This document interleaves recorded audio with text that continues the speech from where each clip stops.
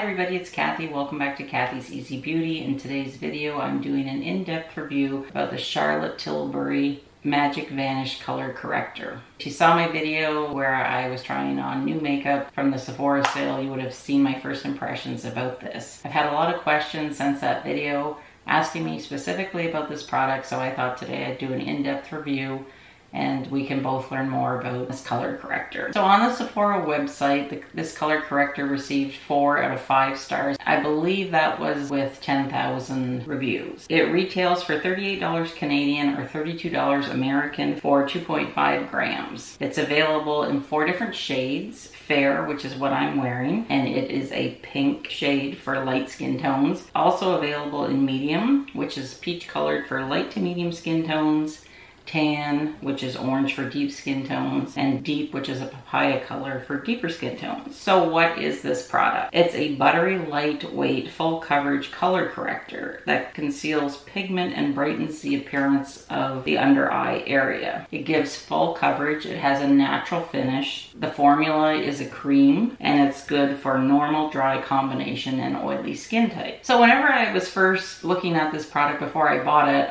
I had heard about color correctors, but I was never really sure what the difference was between a color corrector and a concealer because I'd never used a color corrector before. I had always used a concealer. So what is a color corrector? Color correcting is a method of using complementary colors that are directly opposite in the color spectrum, to cancel out the look of skin discoloration. They are used to target an array of skin issues such as dullness, redness, under eye circles, dark spots, and bruises. So what's the difference between a color corrector and a concealer? The main difference between a concealer and a corrector is that concealers are flesh colored while correctors come in a wide variety of colors like orange, peach, purple, and green. Concealers and correctors are 2 major cosmetic products that help you to hide imperfections in your skin. So how do you use a corrector? So it should be applied first before your base. Then you would apply your foundation, and if you need a little more coverage, that's when you would go in with a concealer. So I've been using this product for a little while now, and I'm going to tell you what I think the pros and the cons are. The pros: it works. It does exactly what it says it's going to do. It does not crease. It hides my dark circles. That's why I bought it, was for my dark circles under my eyes. It lasts all day. It lasted 8 hours on me, and that's usually the full amount of time that I would wear makeup, and it takes a minimal amount of product to hide my dark circles, and it's buttery soft. So what are the cons? I couldn't come up with any cons other than the price. It's a tiny little container,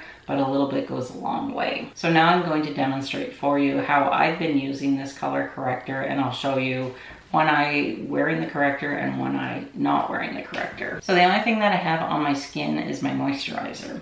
So I'm just gonna lightly pick up a little bit of product, and I'm just going to start dabbing it underneath my eye. And you can see the darkness, the blue color is pretty much gone. I'll just put a little more on.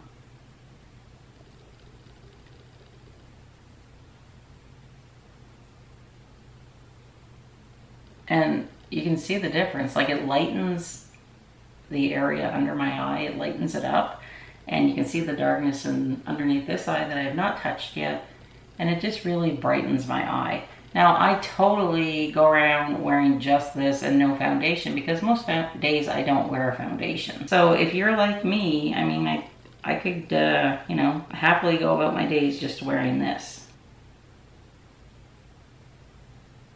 So now let's do the other eye.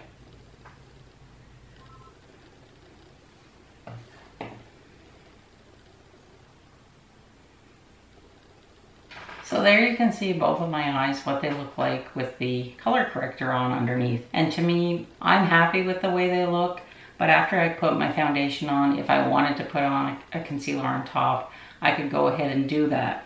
Another question that I was asked about this color corrector, in the video where I gave you my first impressions on this, I used it to cover up that red spot. It didn't completely hide it, but again, for me, I like light coverage foundations. I'm not going for full coverage. So again, I could happily just use this to cover up that red spot. But if you're looking for something, I guess, to really hide it, you would have to go in with your concealer just to hide any redness. But I've seen pictures on the Sephora website where people have reviewed this and they have used it for like darkness and discoloration, and they're saying that they just use this product. So whether or not they put a concealer on over it, I can't speak for them, but I'm just telling you what my experience is. So now I'm going to film another video where I am talking in depth about the new Estee Lauder Futurist Foundation that I picked up in the Sephora sale. So if you haven't subscribed to my channel, I hope that you will, and click that notification bell so you are notified whenever my new videos drop, and you can expect to see my full review on this Estee Lauder foundation in the next couple of weeks. Thank you so much for joining me today. Take care, and I'll see you soon. Bye.